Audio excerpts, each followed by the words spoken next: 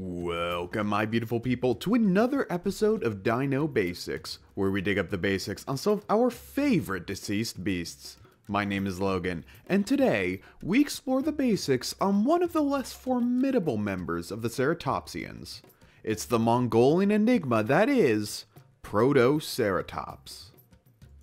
The story of Protoceratops' discovery must first begin with one of its discoverers, American paleontologist Henry Fairfield Osborn. Osborn in the early 1900s would propose a theory that most animals, including humans, could trace their origins to Central Asia, particularly areas of southern Russia, much of Mongolia, and areas of northern China. The American Museum of Natural History took interest in this theory and would sponsor 3 expeditions to the region between 1916 and 1930, led by Osborn and fellow American paleontologist Roy Chapman Andrews. The team was organized to look for and recover the remains of human ancestors, and to be quite frank, they sucked at it. But they did get a lot of cool dinosaur bones. Various dinosaurs like the Oviraptor, Sauronathoides, and the famed Velociraptor all owed their discovery to these expeditions. But one of the most striking fossils for Osborn would be a fractured juvenile skull discovered by photographer James B. Shackelford in 1922. This skull would later become the holotype specimen for this new dinosaur, named the Protoceratops andrewsi. Over the following years, our understanding of this creature would continue to increase exponentially, as over 100 unique specimens would be uncovered throughout Mongolia and northern China, informing a number of new descriptions for the creature to be written. Important to note, however, is that some of these conclusions would not be so conclusive. So for the rest of this piece on the history of Protoceratops, let's clear up some of these misunderstandings. One such example being the first ever dinosaur egg being attributed to this taxon.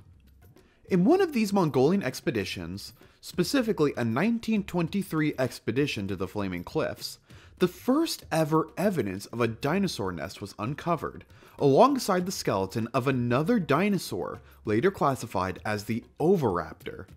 Due to the abundance of Protoceratops fossils in the area, paleontologists would assign these eggs to the genus, and the nearby theropod was believed to be a thief, raiding the nest for food, helping to name this creature as the Oviraptor, or egg thief.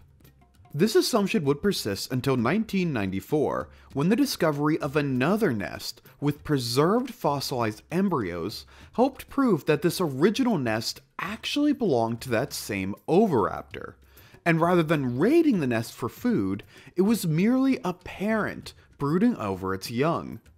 Which is really messed up if you look at it from the Oviraptor's point of view. Like, imagine you take one of those cheesy pictures of you tossing your kid into the air for fun, and 50 million years later, some descendants of, like, squirrels just declare, oh yeah, we call this species the child chucker, because it just threw around other animals' babies. Anyways, another misconception of Protoceratops revolves around where this creature existed in the lineage of dinosaurs. Specifically, their relation to the Ceratopsidae, a family of Ceratopsians that hold many of the large horned dinosaurs you probably think of when hearing Ceratops, like the Triceratops or Styracosaurus. Now, like any discussion on taxonomy, this will get very messy and very confusing very quickly. And since basic is in the name of the show, here's a simple breakdown with a little visual aid. The earliest description of Protoceratops would declare this creature a member of the newly created Protoceratopsidae family, described for their primitive features in relation to many Ceratopsidae family members. Due to this, it was believed Protoceratops was a precursor to the rest of the Ceratopsidae family. A fairly reasonable conclusion, as paleontologists believed the small frill and underdeveloped horns would naturally lead into larger frills and the emergence of more pronounced horns. Some authors took this primitive belief a step further, believing Protoceratops may have also had some relation and serve as a link to the Ankylosaurian grouping. But this theory did not last long. As for the Ceratopsidae, it wouldn't be until 2010 that this conclusion would be extensively challenged, where it was determined that the Ceratopsidae had origins that dated farther back than Protoceratops, leading to the current taxon of Ceratopsians, leading into the Protoceratopsidae and Ceratopsidae existing as distinct families of the same grouping. Cool? Cool. Let's get back to just Protoceratops, shall we? The name Protoceratops has its roots in Greek, including proto for first, cera for horn, and tops for face, translating to first horned face. While not mentioned in the original description, this name was meant to reference its early interpretation as one of the earliest ancestors of the Ceratopsids. The genus has been divided into two distinct species, those being Andrewsi and Helenicorhinus. The first of the two, Andrewsi, was the original species to be discovered in the early 1900s and was named in honor of paleontologist Roy Chapman Andrews, the paleontologist tasked with leading many of these original Gobi Desert expeditions. The second species, Helenicorhinus, would not be declared until 2001, first described by paleontologist Oliver Lambert and his colleagues. This name also stems from Greek and translates to Hellenikos for, well, Greek, and Rhys for nose, translating to Greek nose. This peculiar translation was meant to describe one of its most obvious features, specifically its broad and angular snout, similar to the straight profiles of Greek sculptures.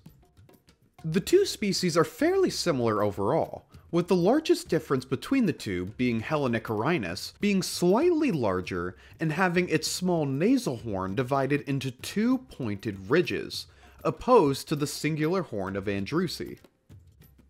As previously mentioned, Protoceratops is the namesake of its own family, the Protoceratopsidae, which further belong to the Ceratopsian grouping of dinosaurs.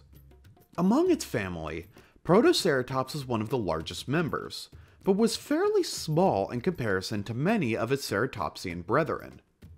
It would have measured approximately 6 feet or 2 meters in length, and stood only about 3 feet or a meter in height.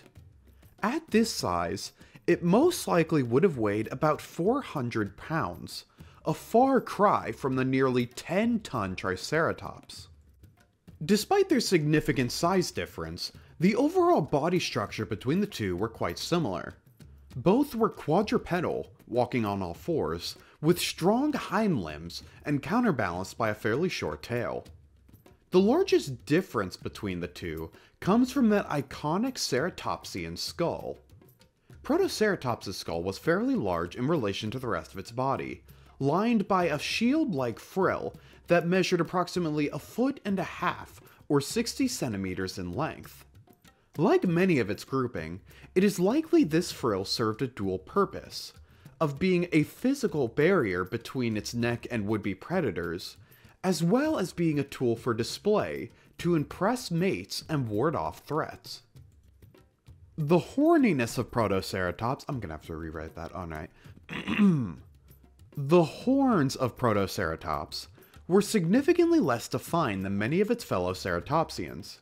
Rather than a prominent spike-like horn, Protoceratops sported a much smaller, shorter structure just above their nostrils, which likely would have been used for defense, as well as a useful tool when digging and foraging for food.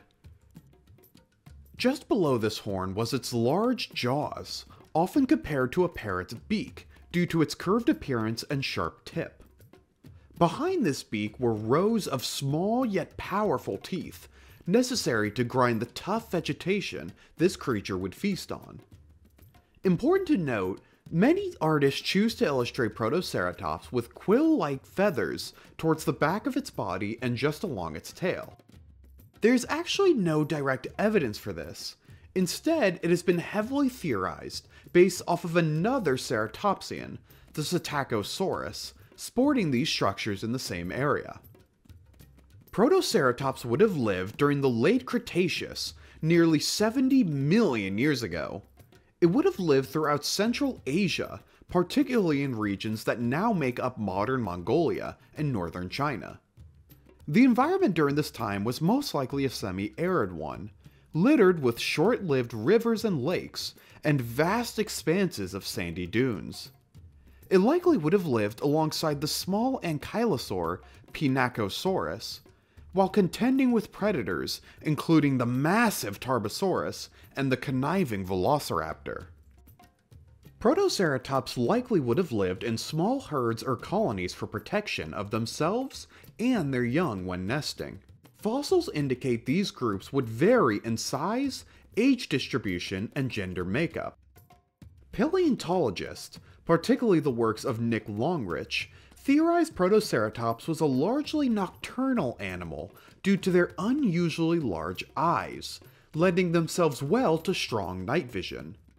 Longrich believed Protoceratops would graze throughout the night and dig shallow burrows with their hind limbs to shade themselves from the beaming desert sun during the day.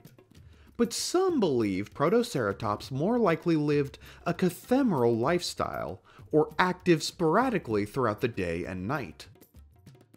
Despite its lesser stature, Protoceratops has still been able to carve its own place into popular culture today.